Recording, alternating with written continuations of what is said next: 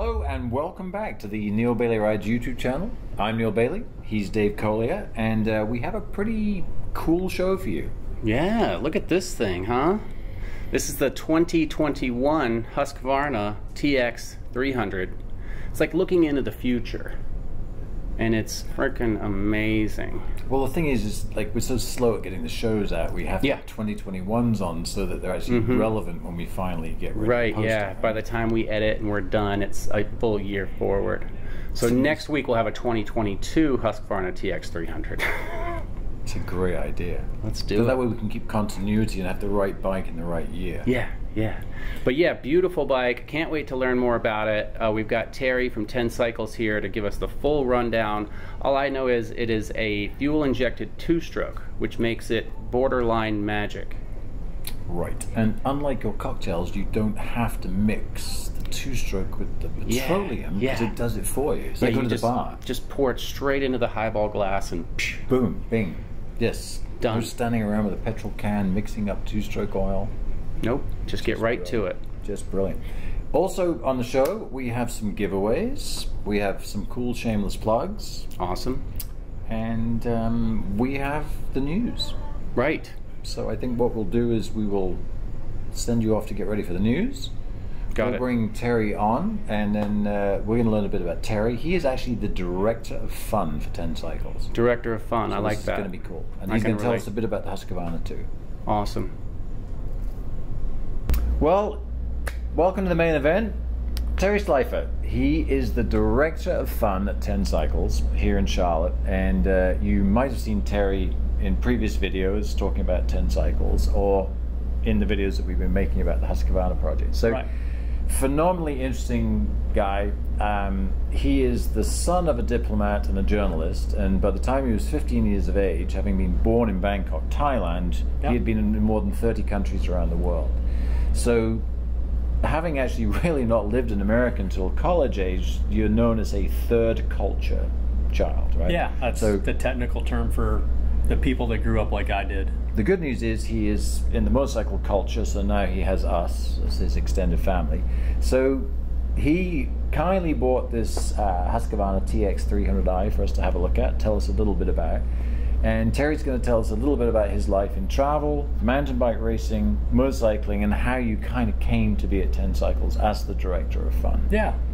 So Terry, lead on. You started in Bangkok, traveled the world, came back to America, college. Yeah, so I was born in Bangkok in the early 70s during the Vietnam War. My dad was stationed in Cambodia, so my mom was a journalist. So Cambodia wasn't super safe in 1970, so my mom went to Bangkok to have me, and from there we kind of moved all over the world, mostly third world countries, Southeast Asia, East Africa. Sort of came back to the United States permanently in 1989 when I came to go to college. But that exposure in the developing world was how you came to motorcycles. So by the age of 7 or 8, you were riding small motorcycles, bicycles, because it's so cultural for people to... Yeah, you know, in third world countries, bicycles and motorcycles are by far the majority of the transportation. So that was always my way to kind of fit into whatever culture I was dropped into. I could ride a bike and I could ride a motorcycle, and that helped me fit in really wherever I was, because I was always an outsider. So you rode motorcycles in college? Yeah, I've been riding my whole life. You know, on a competitive side is my bicycling, and mostly mountain biking. So I raced in college, I raced out of college for a few years, and then like everyone else, life gets in the way, and marriage and jobs, and so I got a little away from the motorcycle riding and the mountain bike riding for probably 5-6 years, and then picked it back up in my early 30s, mid 30s, and kind of dove back in full effort. So you have actually raced mountain bikes nationally all over the country? Yeah, pretty competitive, I would say.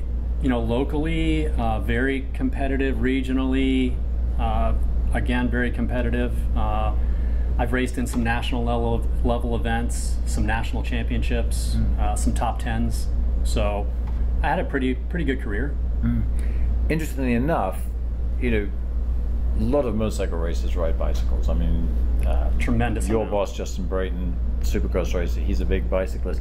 And it was actually the bicycle that led you to 10 Cycles because of your connection with Ryan Kelly, one of the owners of the shop, or the investor in the shop. Yeah, so I was racing in the local mountain bike scene, and there's a lot of crossover between mountain biking and dirt bikes.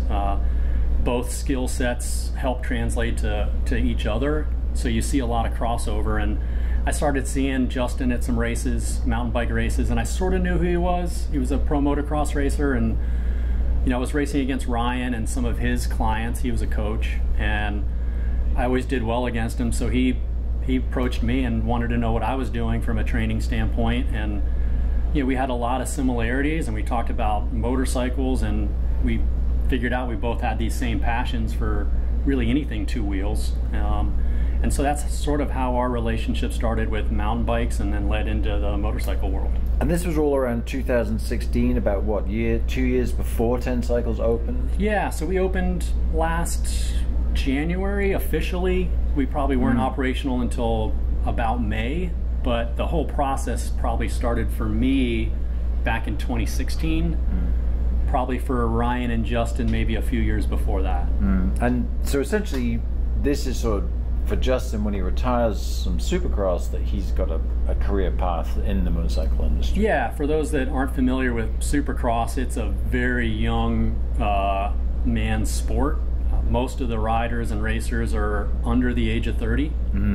It's very rare to see someone go past the age of 30. I think there's only two right now, Justin and Chad Reed.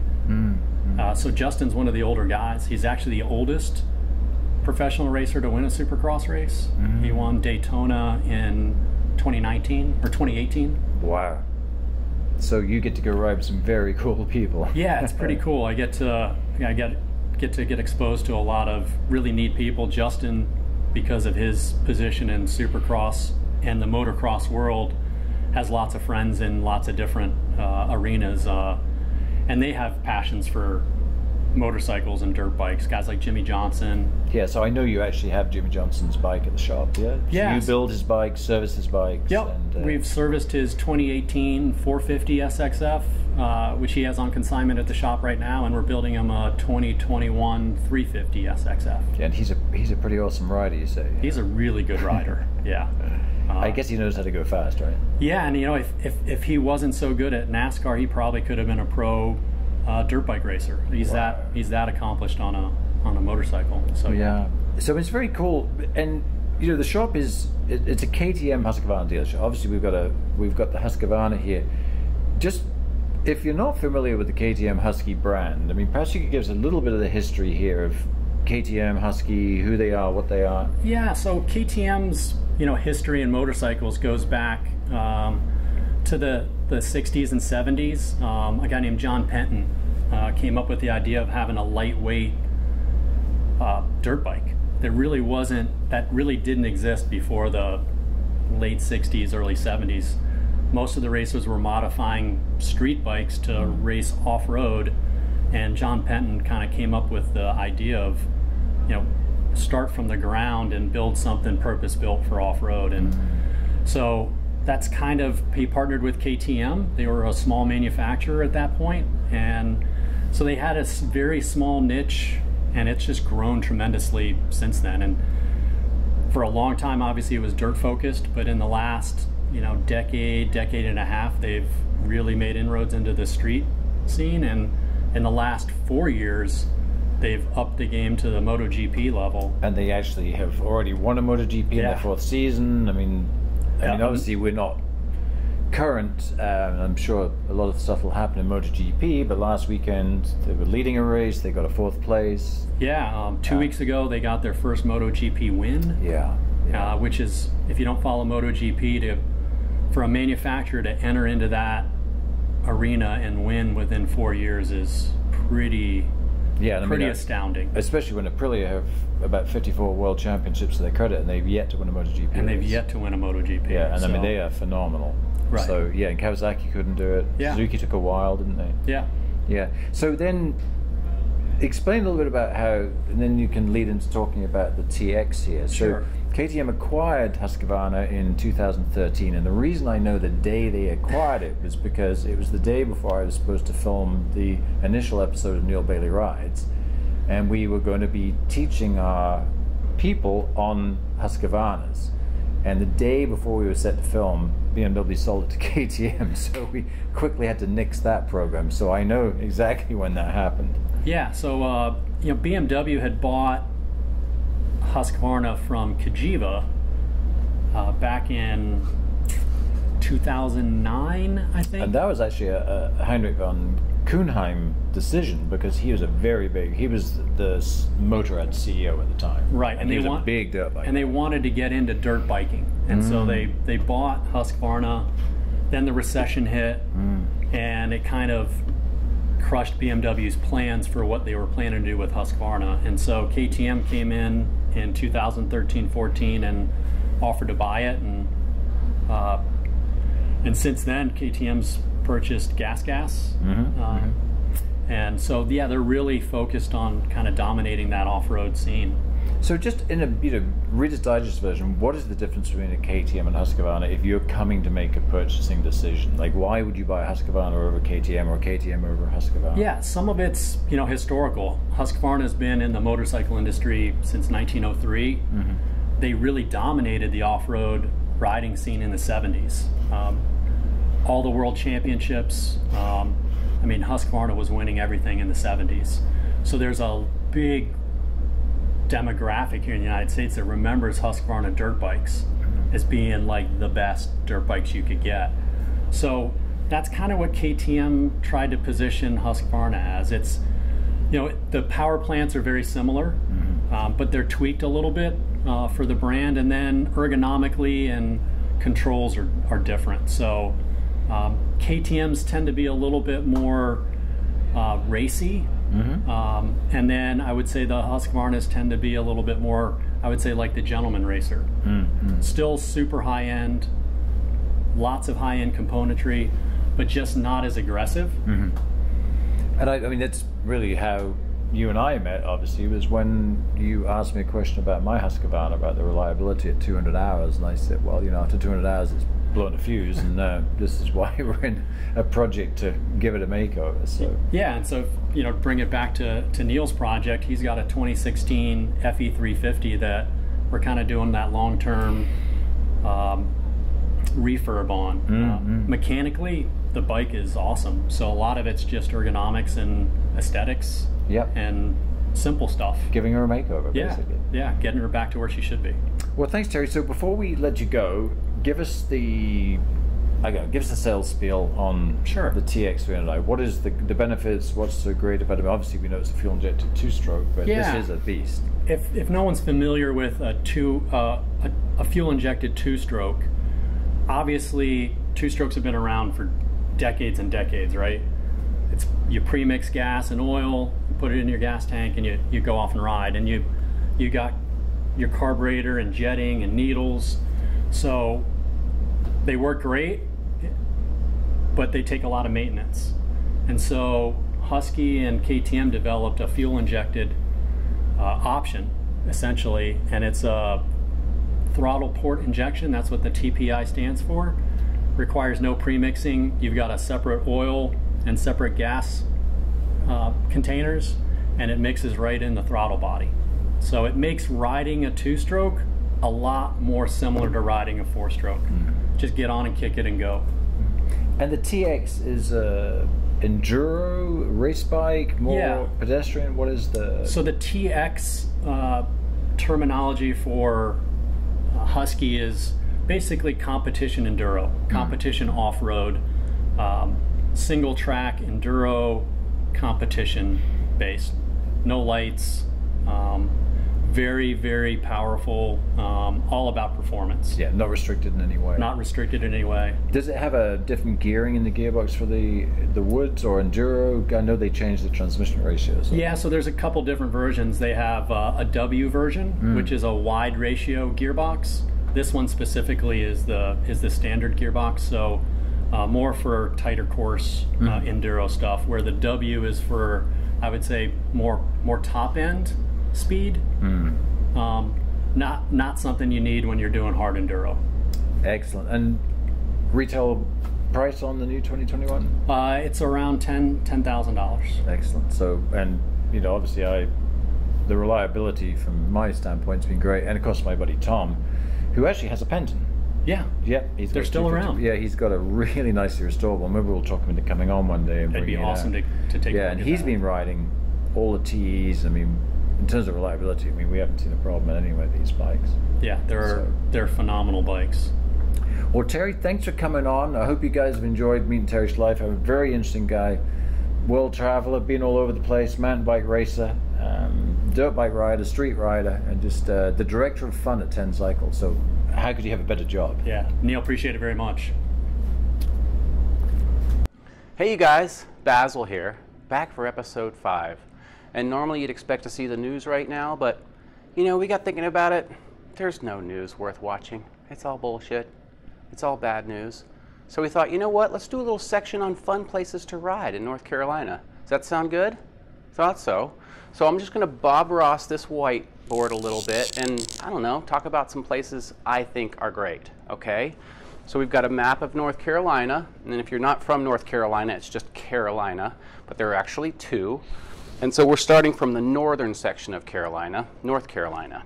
So here we are in Charlotte, our little hometown. So if you're ever in North Carolina, you want a place to ride, this is my take on it. All right, so here we are, starting in the Queen City. And what we're going to do is we're going to head out like Brookshire Boulevard, depending on where you are, but we're going to head to 85 South, which is towards Gastonia. So, 85, believe it's south, and then out towards Gastonia, we're going to head north on 321. And you know, there might be some happy little trees over here. Just wherever you want. Just happy little orange trees if you want them to be orange. Okay, and then in 321, we're going to head up towards Highway 40, which is just shy of Hickory, okay? So we're going to go, what would that be? West on 40 towards Asheville, all right? 40.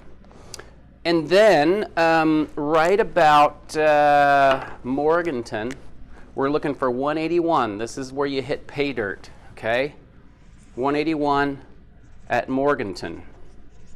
That's Morganton abbreviated.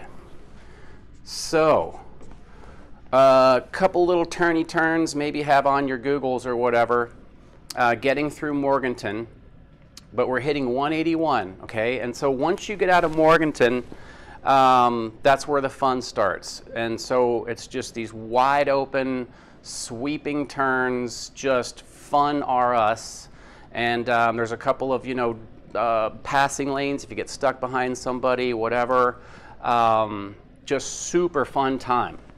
And so on the way up 181, you're going to see a little little place you can pull off for the Brown Mountain Lights. Kind of a famous place to, you know, go look for UFOs maybe. So you could pause there, take a little break. And then you're going to be heading up towards little Jonas Ridge, whatever, and then at the top of the hill, essentially up in the mountains, you're going to be at Linville, okay? So when you get to Linville, Linville proper, you kind of hang a right, and up there you can get up onto the parkway, and also sections of the parkway is the viaduct, which is basically a road that's built above the ground, kind of like a bridge above the mountains and whatnot. So really, really cool section. If you Google viaduct, you'll see lots of just, you know, epic photos of people doing their thing up there. And then if you come back towards Linville and head towards Banner Elk, which is where I grew up and why I know this section so well, cute little town, one red light, right? So you get to Banner Elk, and if you hang a left in Banner Elk, that'll take you up to Beach Mountain. Another really fun little section, turny roads up to the top of Beach Mountain there. So there's Beach Mountain. And you can actually, if you want, you can park up there, hop on the lift, and ride to the top of the resort. And there's a little yurt up there. You can have a beer or whatever. There's actually mountain biking up there in the summertime. Super fun. If you hang a right in Banner Elk, that will take you on a really kind of technical, turny road towards Valley Crucis. Little road there that kind of points you towards like Boone, North Carolina. So really, really fun sections, and that kind of covers you from Charlotte to Banner Elk. So if you were to stay west, yes, on 40, that's going to take you towards Asheville. And so, you know, in the Asheville Lake Lure area, you know, you've got things like Dirty Dancing, you know, that were filmed there. Patrick Swayze, R.I.P. Great quote from that movie is, you know, if you want the ultimate, you got to be willing to pay the ultimate price. If you want the ultimate, you got to be willing to pay the ultimate price. It's not tragic to die doing what you love. Great film. You also have, what's up there? Chimney Rock, you know, so Last of the Mohicans. Great recovery film for Daniel Day-Lewis and My Left Foot. A couple of other epic films. And even farther west is the Tale of the Dragon. And so you got Sid and Nancy up there who run taleofthedragon.com, or was it Rob and Nancy? Ron and Nancy. Ron and Nancy, sorry. It was actually the Sex Pistols. Oh, that right, yeah, Sex Pistols. Yes. So yeah, so that's way out here, almost towards the Tennessee line as far as Tale of the Dragon.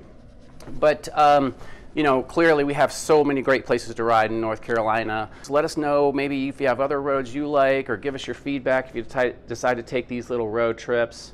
And get out there and explore and have a good time. All right? Enjoy yourselves, be safe. We'll see you soon.